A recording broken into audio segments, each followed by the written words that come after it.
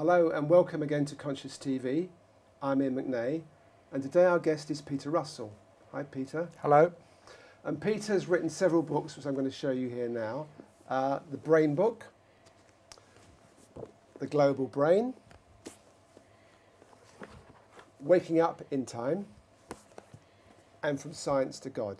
And today we're going to hear about Peter's life and his own spiritual journey, but we're going to focus more on the last two books, the content of those, because it's very interesting and it's very relevant to what's happening on the planet at the moment on different levels.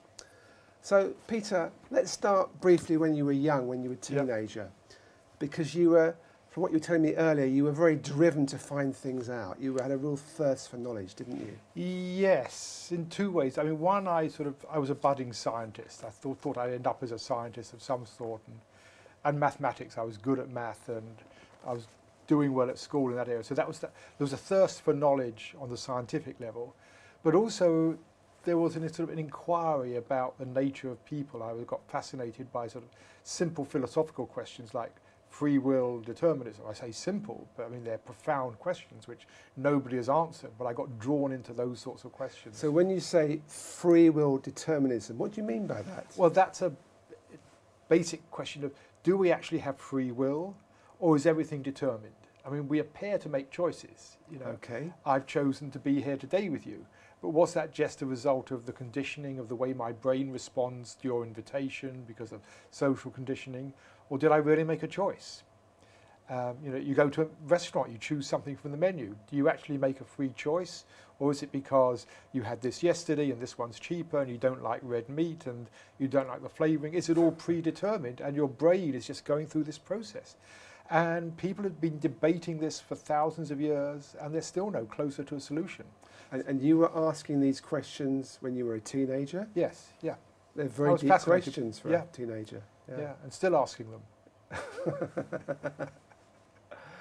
And you also had a big interest in mathematics, didn't you? Yes, that was my love. When I went to university, I went to Cambridge studying maths, and I was actually quite good at it. I got awards for it, and then I was actually studying with Stephen Hawking for a while. He was my supervisor. At Cambridge, each student has a one-to-one relationship with what's called a supervisor, who actually takes you through the course and you meet every week, and for a while he was my supervisor, which was fascinating. He could still walk and talk then. His illness was just beginning to show, but he didn't even need a wheelchair. He had a walking stick and he could still talk. But he was fascinating. He was so funny, compassionate, lovely person. And he still is. You still see it when you see him on television or whatever. So what kind of thing did you learn from him? He was doing his early work on black holes then, which is now famous. And I was fascinated by that. And also just how he could show me the underlying equations of things. Like a lot of what I was learning at that time in mathematics was really theoretical physics and how the equations of math related to the world. And my speciality then was relativity. I loved relativity and the theory of relativity. And so part of what he was helping me on then was understanding relativity, Einstein's relativity. Yes, yeah. I think also when you were younger, you were very interested in Einstein as well, weren't you? Always been interested in Einstein, yes. Yeah. And then at some point, an interest in meditation started at university, I think. Yes, and that really came out of my ongoing interest, starting from the philosophical stuff, my ongoing interest in the mind, and what is mind? What is consciousness? And I realized that physics was never going to answer the fundamental questions to me about why is there mind in the universe. Physics might tell me how the universe began from nothing and became hydrogen, and how hydrogen evolved into the other elements, and how all that evolved into galaxies and stars, and why we're here. But why do we experience? Why is there mind in the universe? Physics doesn't predict that any of us should ever have a mind. It just predicts we should all work as biological automata, robots, really. Why is there consciousness? And that's the question that began to really interest me. And I actually moved into psychology, thinking that would answer the questions, and then realized that they didn't know any more about it. But I realized the people who did know about consciousness were the sort of saints, yogis in India, the monks who'd studied consciousness firsthand, which means actually exploring your own mind. And I realized meditation was like the scientific way of exploring your own mind. It isn't scientific in terms of you're not putting measuring equipment on a person. You can do that, but for me it's more just observing your mind, letting the mind quieten down and beginning to watch your mind, and that I think is how you really begin to explore consciousness. So that's why I got into meditation and then went out to India to study it more. I think you started first with Buddhist meditation Yes. at Cambridge, and then you found the Maharishi. Yes. Who was Yeah. just beginning, wasn't he, in those He was days? just beginning. Yes, the Beatles were getting interested in him. I didn't, yes, I sort of dabbled in Buddhist meditation, but at that time it didn't quite make sense to me. And TM, when I came across that, it really did, because the Maharishi was emphasizing complete and utter effortlessness, which was contrary to what all the other teachers I'd experienced were saying. And that just, he made sense to me in a way about not trying. But as soon as you try to meditate, you make the mind more tense. And what we're talking about is letting the mind totally relax. So what you're saying is the other meditation teachers were telling you to try hard and discipline yourself. And concentrate, focus the mind. And you found that hard, or did you get results doing that? I didn't get many results from it, no. Right. And what the Maharishi was saying is do the opposite. Let the mind totally relax. Don't try. And let the mind just become quiet of its own accord. And I found that worked.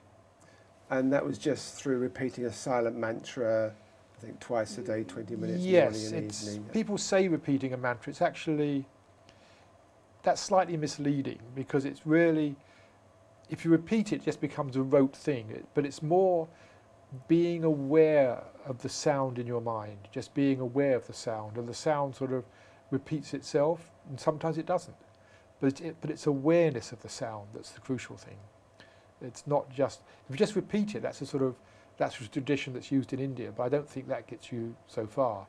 But through that very gentle awareness, you're allowing the mind to settle down to quieter levels. So when you say the sound in the mind, are you talking about the mental chattering?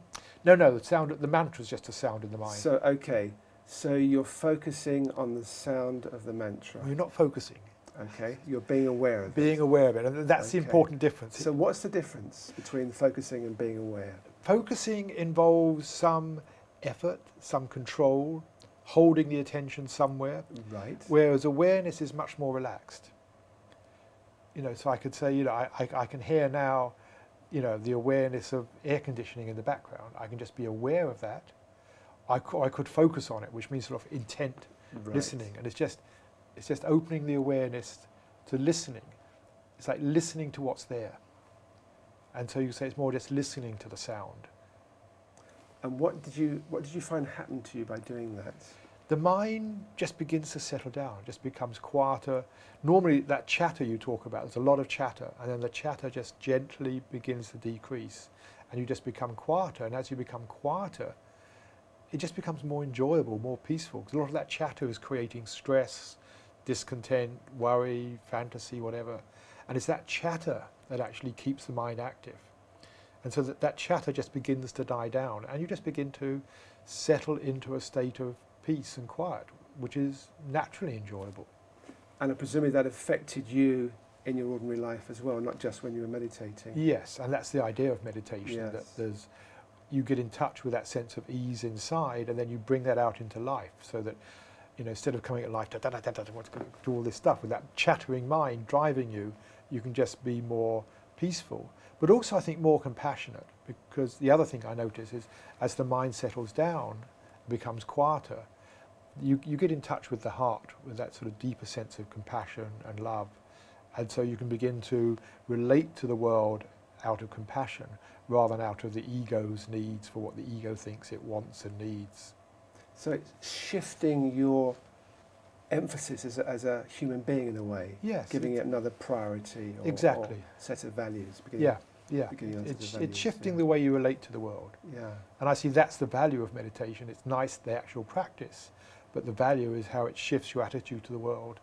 And of course, just being able to stop and have rest every day is valuable, just from a health point of view, I think. It de-stresses you. Are you still meditating now? Yes, yeah. Yeah. Have done most of my life. Yeah.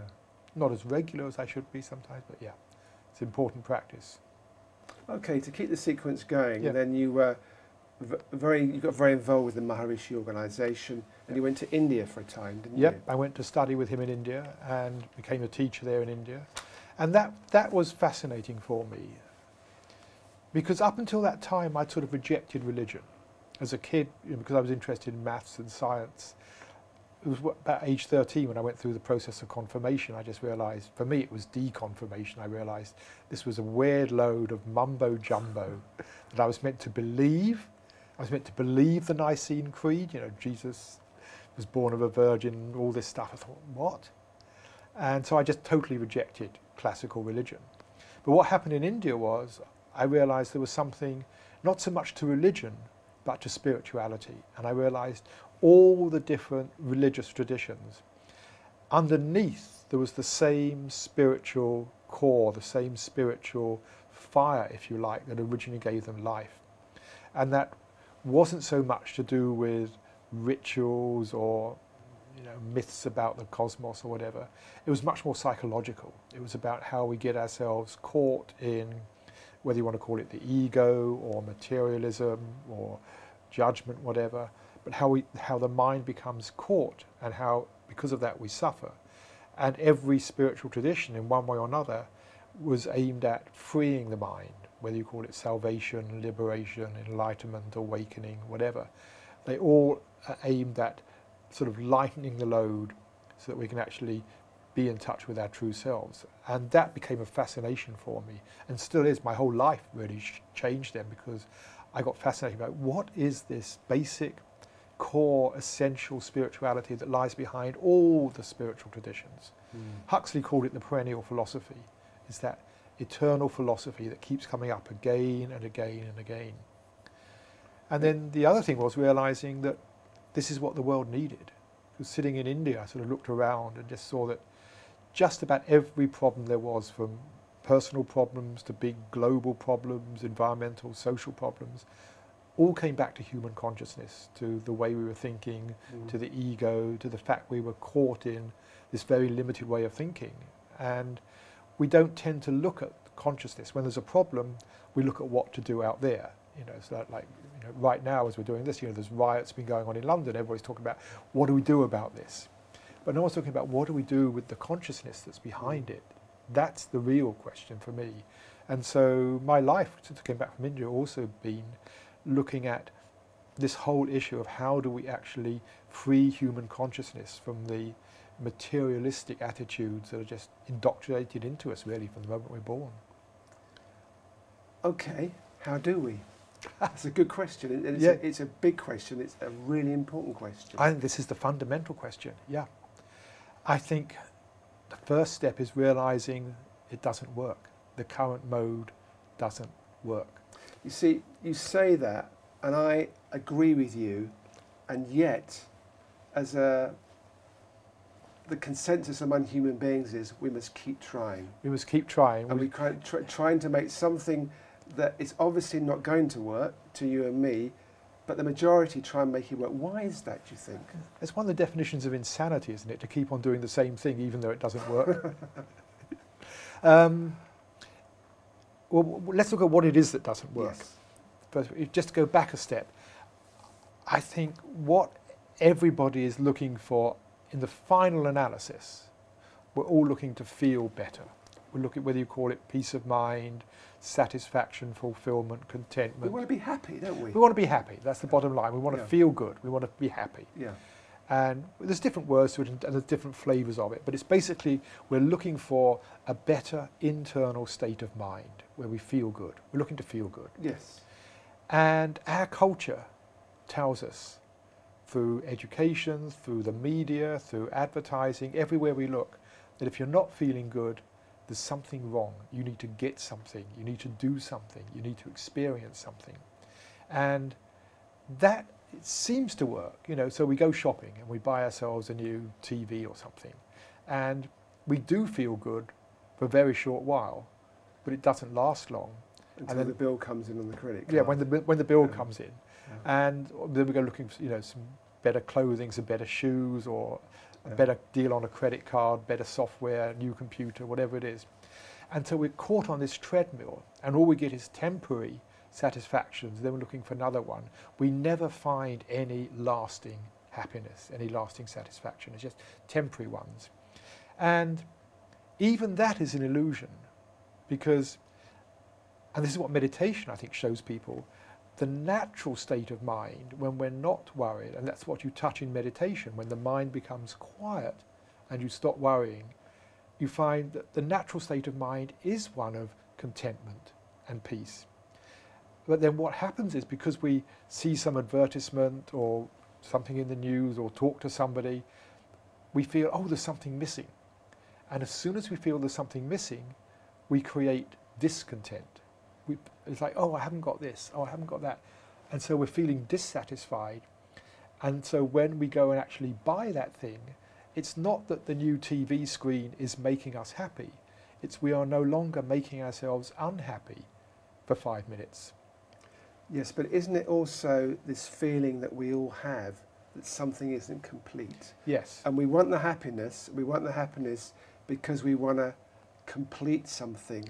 Yeah. And that seems to be the message that's very rarely put across. Yeah. Well, what our society tells us is you will feel complete if only you had just got this, got that. And so we're on this endless chasing, and that's what Indian traditions often call samsara, that endless chasing, one thing after another thing after another. And no one's really pointing out that it's something inner that we're looking for. The completion comes not from just having the right things or right experiences, but the real completion comes through actually knowing oneself and knowing that deep inside, it's not even deep inside, just below the surface really, is that contentment, happiness, okayness that we're looking for. And so it's a complete shift in where we put our attention. So let's again go back to your story that we were on, because Yeah. I know when you were in India, you went back a second time, and you spent the second time many, many hours a day meditating. So how did that bring you more in touch? What actually happened? Because you're sitting there, presumably for hour after hour, just meditating. Day after day. Day after day. I was actually doing 24-hour-a-day meditations at one stage, yeah. So you don't even sleep at all? Well, you sort of sleep, but when there'd be a period for 2 or 3 hours in the middle of the night where I was sort of dozy. But you don't need to sleep. If you're leading the sort of life where you're so quiet, there's no stress, you're meditating in the day, it's almost like you're somewhere, you're not sleeping, but you're very quiet. You don't need sleep in those situations. So what is that like? Are you in a blissful, peaceful state most of the time? Yes, I wouldn't say, I don't like the word bliss. Well, I translate that as just unconditioned peace. That one is at peace, not because everything is okay, but there's just this quality of peace that is there. But it's not there the whole time, because the mind starts coming up with its stuff, its fantasies, what you think you need, and if only that, you begin to notice the mind coming up with all these stories, all that conditioning coming up. But now you see it for what it is. So you're seeing there's a gap. Yes. What's coming up, and you that's aware of what's coming up. You notice it, and then you begin to see it and almost laugh at it at times. Yeah. Or at other times it grabs you, it takes you over for like an hour. You get totally caught up in this thing of like, when I get back to England, I'm going to do this and this and this. And then you realise, what I've just done is all this thinking has just kept me out of my own natural state for half an hour, an hour. This is crazy. Yeah. But to realise that's what we do in life. We get caught in these, I call them stories, this dialogues we have with ourselves that actually, it's the story we're telling ourselves that creates the discontent, the lack of peace. And that's the big realisation. It's the story we tell ourselves that takes us out of the peace. Yes. And the key, as I understand it, is that you became aware that you are watching the story. So you are not the story because you're able to watch it. Right. Talk more about that. Yeah. And that's a fundamental thing in just about all the spiritual traditions, this thing of the nature of I, what is the self. And what tends to happen is we get identified with the story, or I prefer the word engrossed.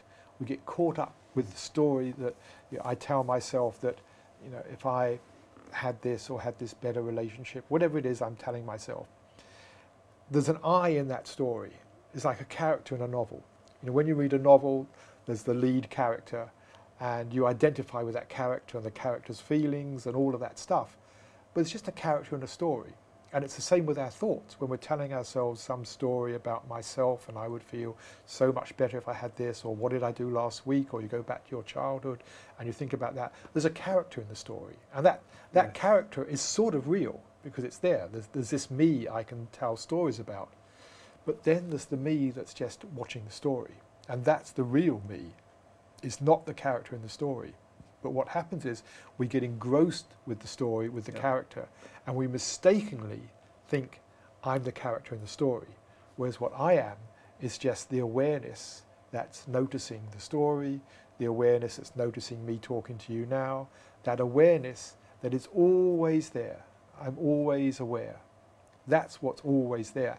And that's what so many spiritual teachings point to, that the real I, what we actually mean by I, is not some individual person, character with all these qualities, but it's just that, we sometimes call it just the observer, the witness. I prefer just the awaring that's always there.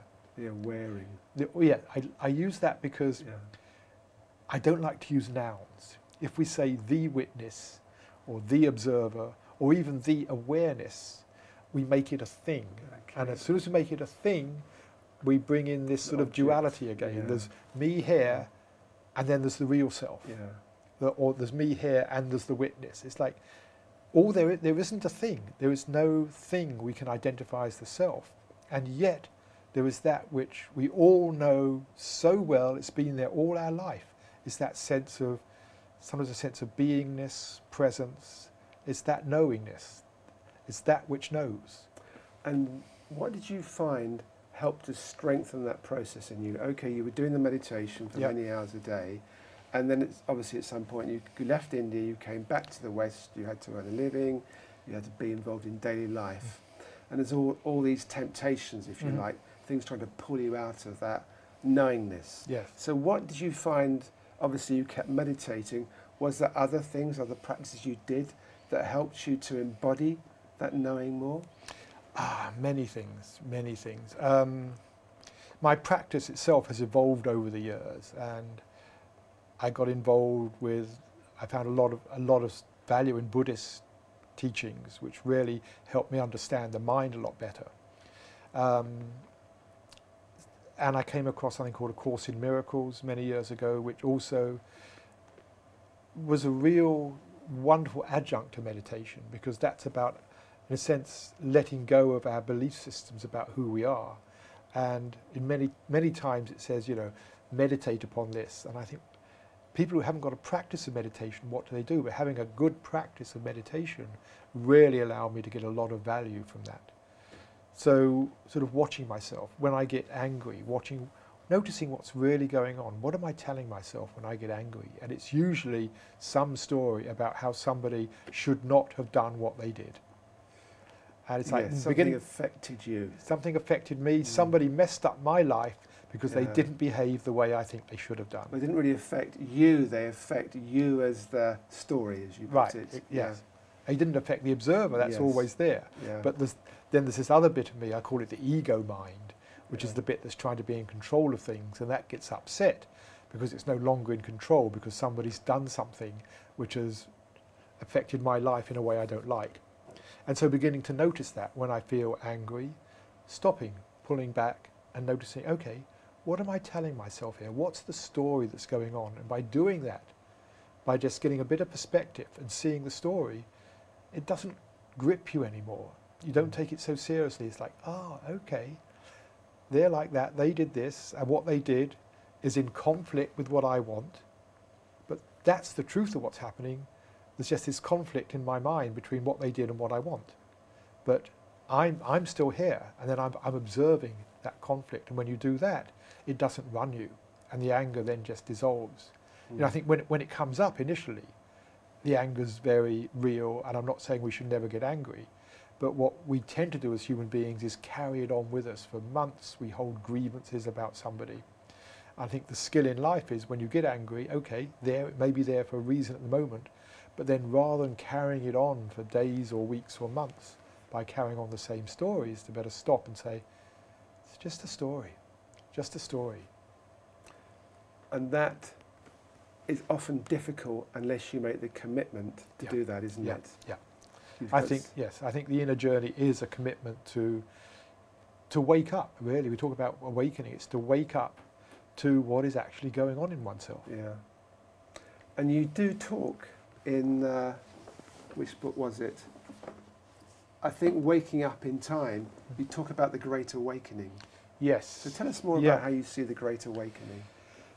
I see this as a huge, unprecedented moment in human history. And we have scientific developments like never before. But we also live in a state of real vulnerability on the planet. Environmentally, we could really screw things up. And at the same time, there is this search for spirituality and realizing, I think this is becoming widespread across the planet, that the old way, the material way, that's actually leading to so many problems, leading to environmental issues, isn't actually working. It doesn't work for the planet, we're destroying the planet, but it's not working for us as individuals. We just seem to keep on going down the same road and never getting anywhere much. So I see there's a widespread search for spiritual awakening that's happening across society.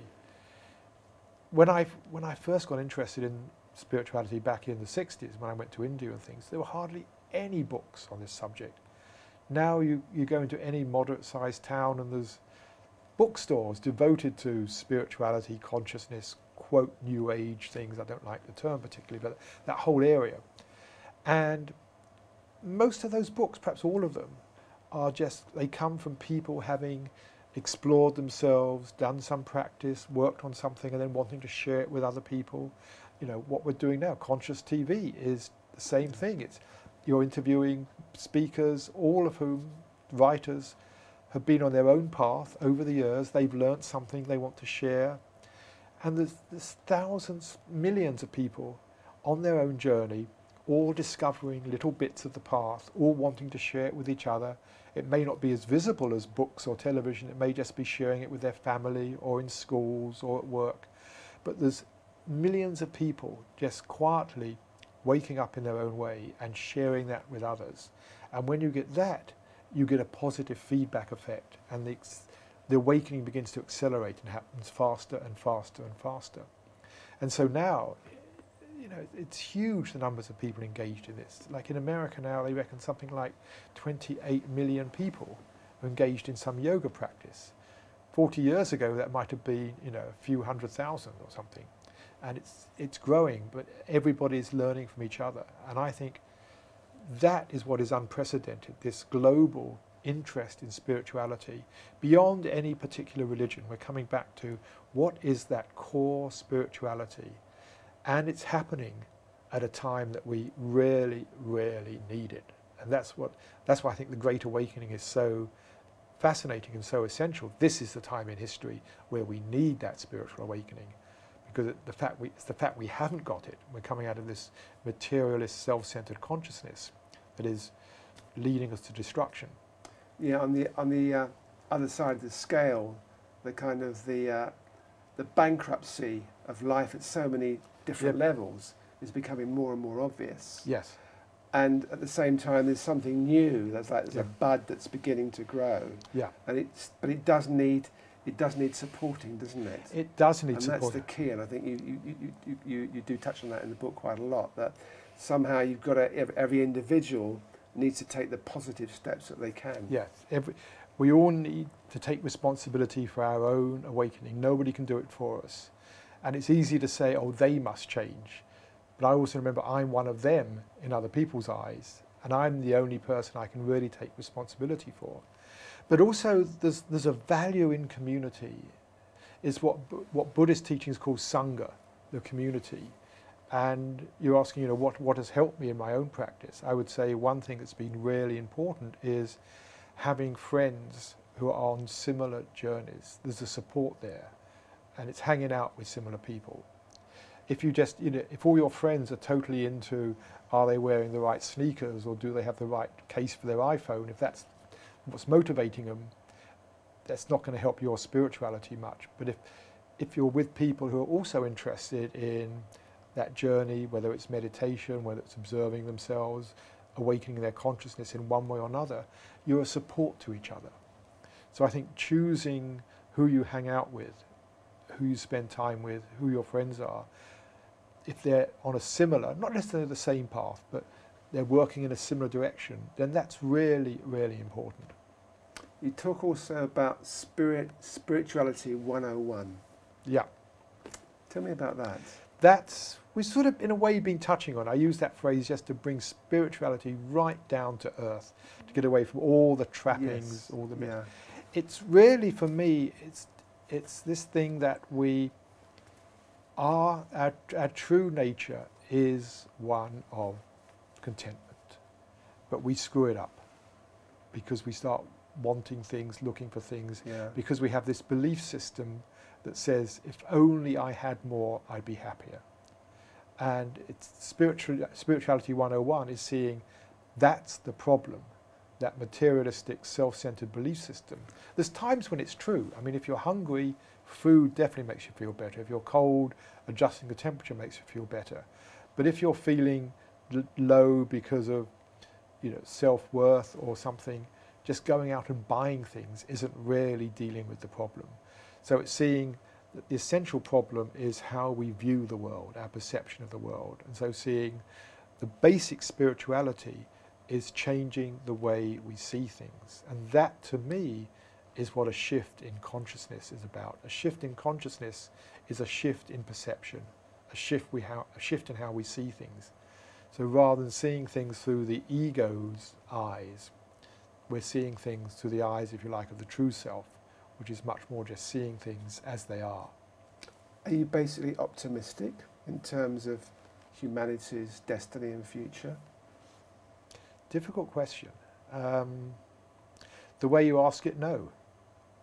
I think we are going into a time of huge upheaval, challenges, and I don't know what's going to come out of it. I think we're heading into catastrophe in many ways, and that's a result of the way we've been behaving for centuries, and it's clear people don't want to change. They'd rather go on with this insane way. So I'm not optimistic about Western civilization. I think it's doomed. However, I am very optimistic about what people can become. I'm optimistic about how we can step back from the way we've been caught in, the conditioning, and maybe the challenges that are coming will help us step back.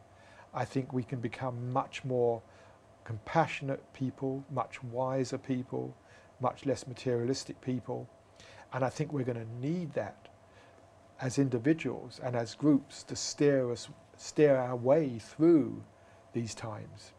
It's about finding our potential, isn't it? Both as individuals and as a human race. Yeah, so I'm optimistic about what human beings can become. Yes. I'm not optimistic about what this culture can become. I think this culture is falling to bits. And it's like, okay, how can we be? How can we be with each other? How can we help each other? How can we care for each other? How can we act wisely in these times, these very difficult times? Yeah. Well, it's a huge challenge, isn't it? Huge challenge. Because it's just so many things are set up the way that the financial system is set up to start with. Yes. The consensus belief we have about reality. Yes. The object relations is set Yes. up. There's so much set up in facing the wrong way, if you like, leading us to a blind alley, and we keep hitting our heads in the blind alley. Yeah. And somehow it's a question of turning around, which is actually turning within. Yeah. And then start to re-look. Yes. And that's the shift. That sort of shift is actually quite easy.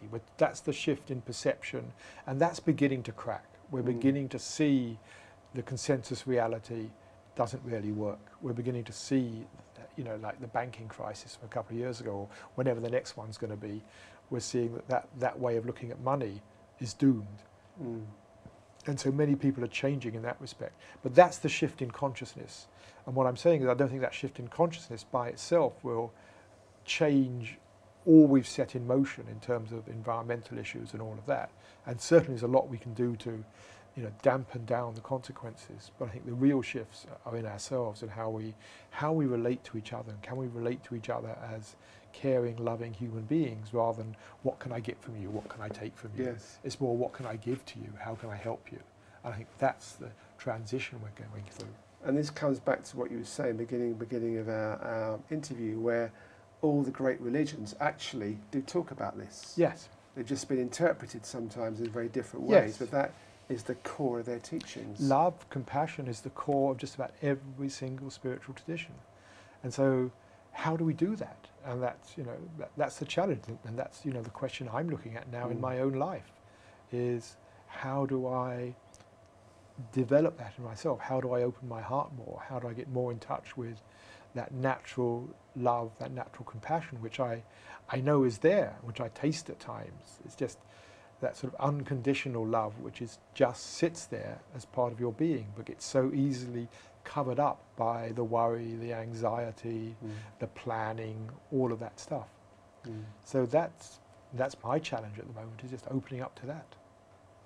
You also, I picked up on a phrase that you used, beginning of Waking Up in Time. You talk about singularity, a point where the equations run out, which is a white hole in time. And I guess that's actually what we're talking about, but you're talking about that in mathematical terms with the singularity and the equations run out. Well, what I was talking about there was the future, where we're going in the future. And we're all aware that the pace of change is speeding up. Things are going faster and faster. Now we have to get a new operating system for our iPhone every year or every 6 months, and emails come through faster and faster. The whole of life is going faster, much faster than it was 20 years ago or 200 years ago, which is much faster than it was 200,000 years ago. So this speeding up, it's inevitable. It's a result of just making innovations. We are a creative species. Things are going to keep on speeding up. So the world in 20 years' time is going to be much faster than it is today. The world in 40 years' time, so much faster still. And beyond that, it's just going to go faster and faster and faster. And we seem to have a blind spot on the future. We seem to think that sometime it's all going to be stable and nice and the acceleration will stop. I don't see that happening. I see the acceleration is inevitable, and it's going to get faster and faster and faster, heading towards, and that's what I call the white hole in time, this point in time where it becomes unimaginably fast by what we can think of today. But that, I see, it has the potential to be the full flowering spiritual awakening of the human species. But if everything's getting faster, and the key for you has been meditation, which is in effect slowing down, how do those two things It's a stilling of the mind rather than a slowing down. It's a stilling. And I think that's absolutely essential, because as things get faster, it's easier to get more and more stressed, more caught up in what is going on. And having meditation is a way of finding that inner stability that's always there, despite things going on faster and faster and faster. And so if you can stay in touch with that inner stability, and if more and more people do that, then I think we can create something on a collective level which will actually see us through into something totally beyond the world we know today, totally different. And that's why I say it's a singularity. It's when the equations break down. It's going to be absolutely nothing we can imagine, unimaginable, because it's going to be, a totally different sort of way of operating, living in the world. And what is your feel for that? What's your instinctive feel for that? This may sound pretty weird, far out, but it's like a collective near-death experience. That sounds very radical, actually. Yeah. So it's a collective near-death rather than a collective death? Well, could be both. Could be either. I mean, I don't know what death is. All I know is when people approach death and they have those experiences where they think they're going to die, and there's that tunnel of light, and what is almost universal there is people feel this incredible sense of peace, of love, of being cared for, and this sense of light. And that's what we touch into in meditation. It's just that sense of peace, that love that's there. There's often a sense of light in meditation. And in India, they call death Maha Samadhi, the great Samadhi. Samadhi is what you reach in meditation. Death is the great Samadhi. And it seems people who are approaching death, what they report is there is some incredible release from this mortal coil, as they often put it, release from the body, where you suddenly find everything is okay. And people who come back from that, come back usually transformed, changed, they want to live their life differently. And yeah, they often have healing abilities. And others who don't come back from it, we never hear from again. Who knows what they go into? I have no idea. Yeah. I think we're heading somewhere similarly on a collective level. And maybe collectively we move into that and go through it into something which is totally beyond anything we can conceive of. But it's like the collective consciousness of humanity going into wherever death leads. Or it could be we go to it and it's a huge collective awakening and we come back transformed, changed. It's interesting how collective and connected, they're words that are similar words in one way. And we are becoming more and more connected as a human species through the internet and travel and information and everything else. We know so much more. So the potential for being more connected as a collective is there. Yes. And it's that connection, I think, which is fueling the collectivity. And that's what my book, The Global Brain, was all about. I wrote that back before the internet even existed. But just seeing, because I was involved in computers for a while, just seeing the connectivity that computers were going to bring to people was so parallel to the way nerve cells link up in the brain. I saw we were going to be creating a global brain, which was going to be the linking of all the minds of humanity into a collective system. And we are moving there faster and faster and faster. I mean, the World Wide Web was a big step in that direction. And now the whole cloud computing thing is moving that direction. And who knows what the leading edge is going to be in 5 or 10 years' time. But I think that technology is going to take us into a whole new degree of collectivity, which we can't imagine. I mean, the one thing I've learned in all of this is not to predict the future, because we're always wrong. Yeah, I think that's been proved many times. I'm just thinking that you told me earlier that something that really influenced you was when you read about the Gaia theory the first time, James Lovelock's Gaia theory. And of course that again is very much about the global brain, isn't it? Well, that's what triggered me really with the global brain. James Lovelock, this was back in the mid-70s, late 70s, and the Gaia theory, which is now very well known, he was basically saying the only way we can understand all the Earth's biosystem is to think of the totality of the biosystem, all the living systems of the oceans, the atmosphere and the soil, is functioning like one single self-regulating being. And he was producing a lot of evidence to support this. And so I was asking, well, okay, if that's the case, what is humanity doing here? Because you can say like the oceans are like the blood, the circulatory systems, the rainforests are like the lungs, exchanging oxygen. And you can almost see, individual species or individual systems perform a function in this global organism. And I said, well, what is humanity doing here? Because we're relatively new, just a few million years. Rainforests have been around a lot longer, the oceans much longer. What is it we're doing here? And I asked, what is it we're good at?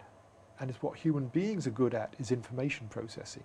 We have language, we can share ideas, we can learn, and we can share that across the planet. And I thought, that made me think we are like the nerve cells of the planet. We're like the individual nerve cells. And then I realized what happens in an individual when you are growing in the womb. There's this, early on, about 3 months after you're conceived, there's this flurry of growth of nerve cells, like billions, millions being created by the second, but they're not connected. And then as the brain evolves after you're born, what starts happening is those cells all start connecting up. And it's the connectivity between the cells that produces your intelligence. You don't have any more brain cells now than you did before you were born. You had all the cells you were ever going to have, with plus or minus a few, but before you were born. the growth afterwards is not the growth of the number of nerve cells, it's the growth in connectivity. And I realised the number of human beings on the planet is about the same sort of size as the number of cells in our brain. And what we're going through now is not, thankfully, not the further expansion of numbers. That's beginning to slow now. But what we're going through is the connectivity. And we're just seeing the beginning of that. An average brain cell may communicate directly with 10,000 other neurons. You know, we sort of send emails backwards and forwards or watch things on YouTube or on some social network. But where that's going is going to be unimaginable. We can't imagine the future. This is so key, this thing about realising the connectiveness of us all, isn't it? Yeah. Not just as human beings, but as a planet. Yeah. The key thing is the oneness of creation, the oneness of everything. Yeah. And I think, for me, the connectivity I'm really interested in, or the oneness, is deep down inside us, we're all the same. I mean, you and I have very different histories, different personalities, different interests. Deep down inside, we all want the same thing. We all want that quality, whether you call it peace, happiness, contentment. We all want to feel okay. Completion, I call it. Yeah. And we all want love. We all want to be loved or to experience love. It's a fundamental thing. And so when we recognise we're already one in that way, everybody I meet, whatever they are, whoever they are, whatever they're doing, ultimately they want exactly what I want. And that to me is the key, because if we can relate in that way, and so rather than saying I want this, how can I get it from you, is to say you want the same as me, how can I give what you want? So how can I communicate with you, share with you in such a way that you feel good, that you feel loved? And that to me is part of the challenge. It's not always easy, because you know I have my own conditioning and stuff and needs, and I may fall out of that very often and start accidentally being nasty to you, but it's not my real intention. Yeah. And I think if we recognise that that's a unity we all have in terms of that deep, fundamental goal we all have, to be at peace, to be loved, if we can interact knowing that and trying to give that to each other, then I think that's what helps the world change. I'm just thinking that, you know, we just put the context that we mentioned earlier, we just had these riots in England, and they've been quite serious, and it's been challenging for people that are very involved in them. And it's brought out the good in one way, that people, after they took place, wanted to get together to help support people that had suffered and clean up the streets and things. But it took a perceived enemy to bring people together. And you hear that. I've never experienced living in wartime, but you hear there was a great spirit when there was a common enemy. Yes. And somehow we need to find this spirit, maintain this spirit without having an enemy, don't we? Yes. Because the enemy is division. That's still supporting the duality and the struggle that we all have. Yeah. And I think more often it needs something like the enemy to galvanise us, because suddenly there's the need that pulls, there's some need that we'll all come to. And it needn't necessarily be the enemy of other people. You look at what happens when there's major floods or something. Again, people come together. It's not that the flood is an enemy, but there's a major something that needs collective attention, and that pulls people together. There's that collective goal where they're all trying to do the same thing together. And I see this comes back to what I call the Great Awakening, is saying we all want this process of becoming more in touch with ourselves, of awakening more. And so that becomes a collective effort. How can we help each other do that? There's one quote that I've pulled out of one of your books. Through us, the universe can fulfill the purpose of its design. Can you explain that a little more? I don't know how many hours we've got left. We've got 5.5 minutes left. I have to be a very brief précis of it. There's a lot of evidence coming out of science and cosmology at the moment that the universe seems to be very finely tuned. If you change any of the fundamental constants, it doesn't work. Make the force of gravity a bit stronger, a bit weaker, it all falls apart or never gets going into galaxies. And that's why I say an hour or two I could explain all this to you. But this leads to the view that either the universe is the most preposterous accident, that it actually works, or there's some sort of intention to it. And those who think there's some sort of intention, that doesn't mean to say there's an intender. Let's be careful. Yes, I understand. It's not that there's an intender, but that there is a direction. You could say this, when a child gets conceived, there is a direction.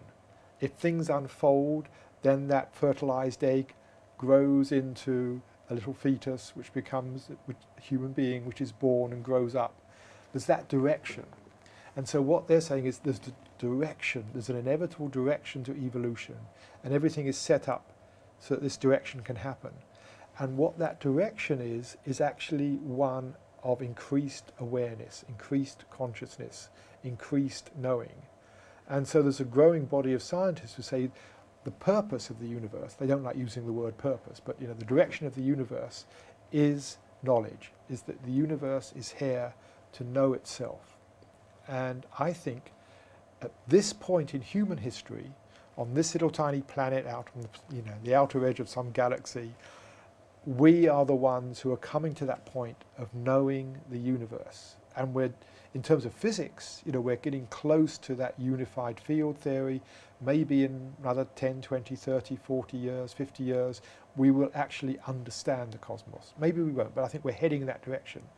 The area we don't understand yet is the mind.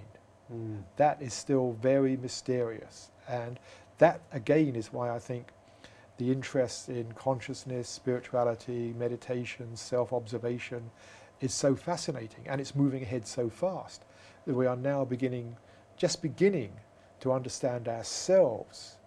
And when we understand ourselves to the same depth that we're now beginning to understand atoms and quanta and quasars and all of that, when we understand ourselves in the same way, then I think the universe in us, in this little corner of the universe, will have come to its fruition, it come to its full knowing.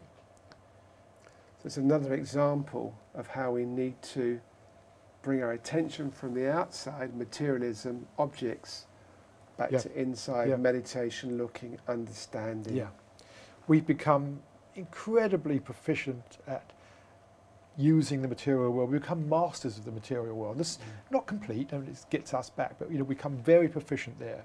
But the mind is still very dim, and that's where we need the knowledge now. That's where we need the mastery, is in our own selves. And that's what, to me, makes these times so exciting. And all this interest in spirituality and what Conscious TV is all about, it's all about fostering this inner awakening, this inner learning about ourselves. And that, to me, is the most important thing we can be doing, and the most critical thing we can be doing at this time.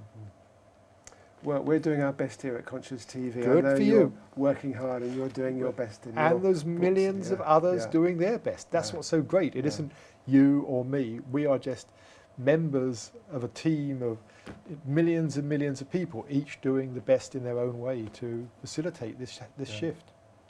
We need to finish now. I really appreciate you coming in and talking with us, Peter. I'm just going to show the books in front of the camera. So, was the Global Brain, which we talked about briefly. The Brain book, which we haven't really covered, but is very interesting. The Science of God, which is Peter's story to some degree, and also goes in some depth on meditation, and Waking Up on Time, which a lot of the interview was about in one way.